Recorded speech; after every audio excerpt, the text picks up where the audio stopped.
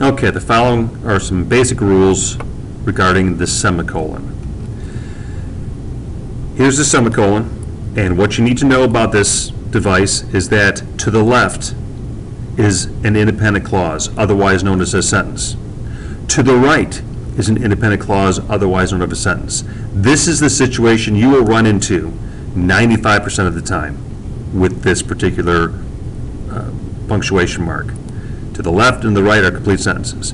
The difference between this sentence and this sentence right here is this one, it begins with a small case letter. The exception of that would be is if this happened to be a proper noun. So what's the difference between this one and this? Well, the difference is this one has a transition. A word like however, nevertheless, furthermore. You still have a complete sentence here. You still have a complete sentence that follows.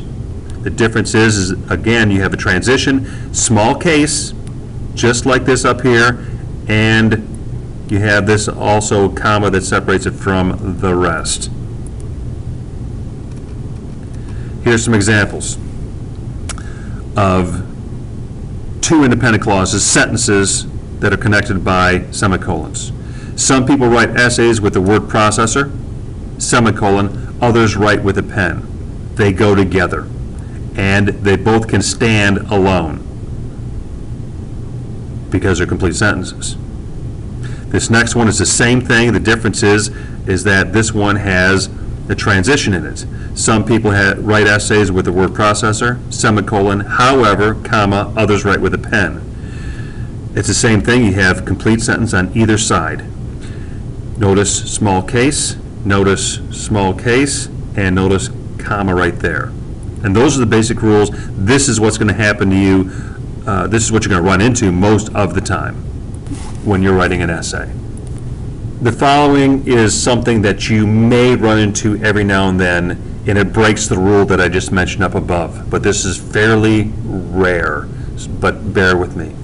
Use semicolons to separate lists that would be confusing if only commas were used. If this sentence contained only commas, it would be a little bit more difficult to read. On a Harley motorcycle, my grandmother and her poodle have traveled to Anchorage, Alaska, San Francisco, California, and Tijuana, Mexico.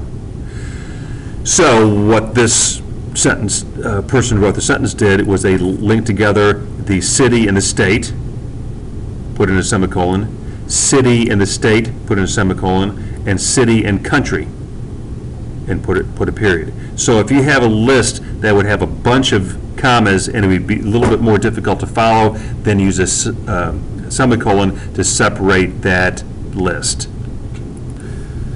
And now we're going to talk about some common mistakes with the use of the semicolon.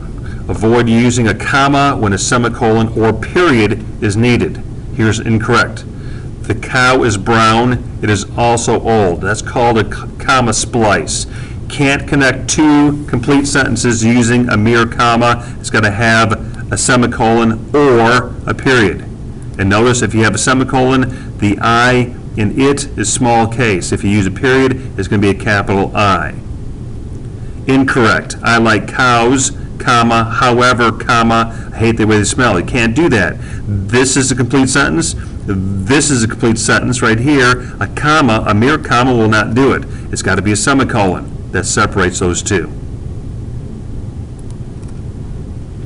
The following two sentences are examples of what I mentioned up above that fall under the category of the exception to the rule. I like cows, colon. They give us milk, comma, which tastes good. They give us beef, comma, which also tastes good. And they give us leather, comma, which is good for shoes and coats. It's not as easy to read as what I said because you have a string of commas where you need more of a separation of parts.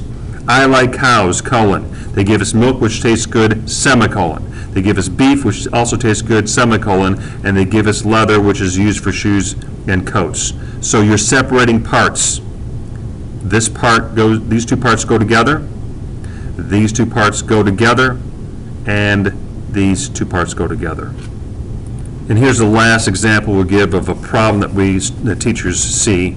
Because cows smell, they offend me. Well, that's, the thought is right there, but this cannot stand alone. Because cows smell, that is not a complete sentence. This is, so this will not work. That does work. So you have to make sure you're using the proper punctuation when you write a paper.